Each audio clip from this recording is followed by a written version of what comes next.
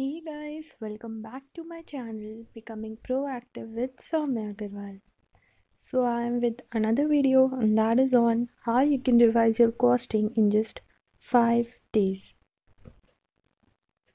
So again I would suggest you that if you are revising costing for the second time, then you should follow this plan. Or if you are having a shortage of time and you can allot just 5 days to the subject, then you should follow this plan. Otherwise, you should follow my 10 days revision strategy, which I have already uploaded on this channel. So it would be better if you will complete this subject in 10 days, because if you will complete the syllabus in 10 days, then you will be easily able to practice all the sums, actually not all the sums but major sums in writing. So if you will practice the subject in writing, then only you will be able to solve it in the exam, because it is a numerical subject and you cannot just audit it, right? So you need to give a proper time for practicing the questions. So that is why try to give at least 10 days to the subject. But if you are facing a shortage of time, then you can follow this plan. So starting with day number 1, first of all, complete the chapters material, labor and overhead. Now these are the chapters from which the syllabus is started in most of the coaching centers if you have taken coachings. So you should revise with these subjects, subject to that you are already aware of all the concepts of costing, you are already aware about the format of cost sheet. Okay, and if you are not aware, if you are doing self study and if you are doing the subject for the first time, then this plan is not for you. This plan is only for revision. Okay, so if you are revising, then you should start with these chapters. So day number 1, 3 chapters, material, labor and overhead. On day number 2, you should revise your cost sheet, unit and batch and job and contract. Now you can see on day number 2, I have kept small chapters, and on day number 1, I have kept 3 large and important chapters. So that if by chance you're not able to complete all the 3 chapters on day number 1, then you can continue on day number 2 and you can also complete these small chapters. So in this way, you will be able to complete 6 chapters out of 15 chapters out of your syllabus. Okay. On day number 3, you should go for again the most important another 3 set of chapters, that is the standard, marginal and budget costing. Okay. Again on day number 4, I have kept small, there are 2 small chapters, ABC costing and your joint product and byproduct. And along with that, you should complete your process costing. Process costing and joint product and byproduct are related chapters, so that is why I have kept this set on day number 4, because ABC is also interlinked with process costing. So these 3 chapters are interlinked, and also ABC and JPBP are very small chapters. So that is why on day number 4 you can complete these chapters. And on the day number 5, you should complete your cost accounting chapter. Now this is a very easy chapter. Also it is a very scoring chapter. You can get a direct 10 marks question on this. So that is why I have kept this chapter. You can also do your service costing on this day. Please do not leave service costing, as it carries a weightage of 10 marks. Okay.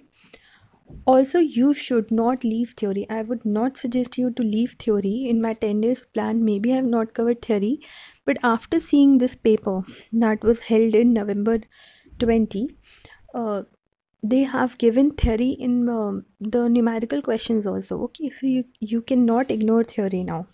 So that is why you should complete theory and you should complete your chapter 1. Now for theory, what you can do is, there are a lot of teachers who have already given a lot of notes. They are really very good notes. So you can refer them, and you can also solve all the past questions. Okay, past exam questions, RTP questions and MTP questions. So out of 4 questions are there in the last question, that is a theory question. 4 or 5 questions are there. So out of those 4 or 5 questions, you will be able to do at least 2 to 3 questions from those notes or that material only, which is available from past questions. Okay, so you can just go theory with question wise, and you should be conceptually clear with all the concepts. You should be clear with all the concepts, so that you can attempt its theory. So in this way you can complete your costing syllabus.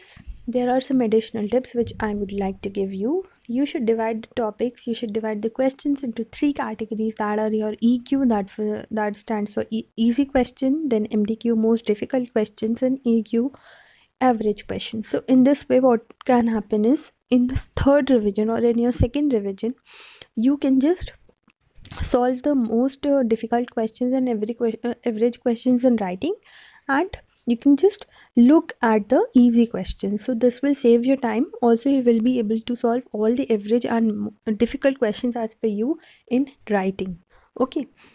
Also, you should prepare summary notes for the theory portion, or for the concepts you should maintain a concept register, and you should also jot down the important questions or the difficult questions which you feel, because you have to prepare for the 1.5 day leave which you will get before your exam, and you cannot just go through the whole syllabus. So that is why you should keep your study material very summarized or very short, so that before going to the exam center also you can just have a view on the questions or on the concepts. Okay, so just try to prepare some short notes or some list of important questions from each chapter. You should be conceptually clear, and you should practice formats repeatedly. You should especially practice the formats of cost accounting, cost sheet. Okay, so you should be conceptually clear, and that standard marginal budget formulas. So you should be clear with everything, and you should be able to recall each and everything. So to recall each and everything in your exam, you should practice it, you should memorize it, you should revise it repeatedly.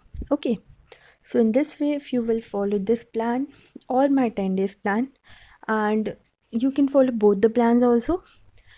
So if you will follow this, you will be easily able to score very good marks, and you will be able to revise the subject very efficiently. So meeting you in the next video with the 5 days revision plan for your another subject, that will be your accounting. Okay, so stay tuned with the channel, and please subscribe to this channel if you have not subscribed yet, and please like my video, press the like button if you are really getting benefited out of it. Ending this video here, and thank you so much.